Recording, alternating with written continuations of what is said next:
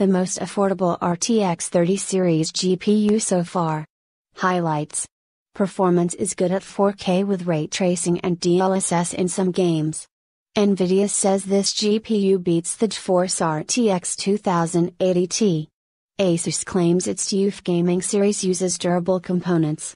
Pros: runs almost completely silent. Understated look. Good performance at 4K and 1440p. Cons: extremely large. More expensive than Founders Edition model. Ratings: out of 5. Performance: 4. Value for money: 4. Overall: 4. Architecture and specifications. As its name suggests, the GeForce RTX 3070 is a smaller implementation of Nvidia's new Ampere architecture than its siblings, the GeForce RTX 3080 and 3090. It uses all the same building blocks including Nvidia's 2nd-gen ray tracing cores and 3rd-gen tensor cores for eye acceleration, which includes Nvidia's DLSS, deep learning supersampling, resolution upscaling tech. On the more traditional shader operations side, Nvidia says it has doubled the throughput of floating point calculations. Design and features. As you might have guessed by the 220 watts TDP, the GeForce RTX 3070 requires serious cooling.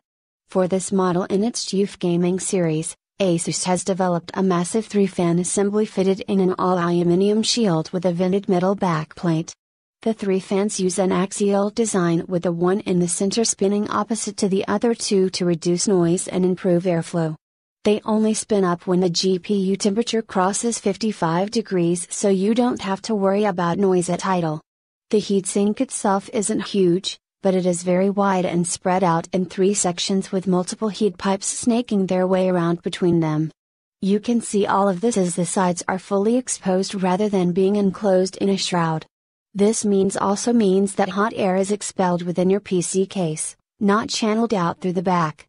This is gigantic card and it will occupy 3 slots in your cabinet. Asus calls it a 2.7 slot design, which leaves some room for air movement but not much else. It measures 299.9 by 126.9 by 51.7 millimeters. It will hang over the edge of a standard ATX motherboard. It's also quite heavy and does feel very solid. Performance. I set up the Asus TUF Gaming GeForce RTX 3070 using exactly the same hardware that I tested the Nvidia GeForce RTX 3080 Founders Edition card on, which should make direct comparison easy.